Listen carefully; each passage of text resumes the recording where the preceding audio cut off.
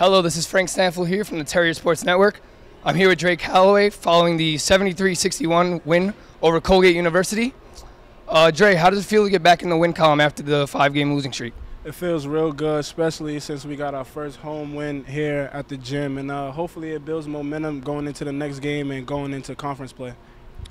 Can you tell me what adjustments you guys made from the first half to the second half? It was just effort. We came out with a lot more energy and was a lot really defensive and rebounding minded, and just effort overall, just effort.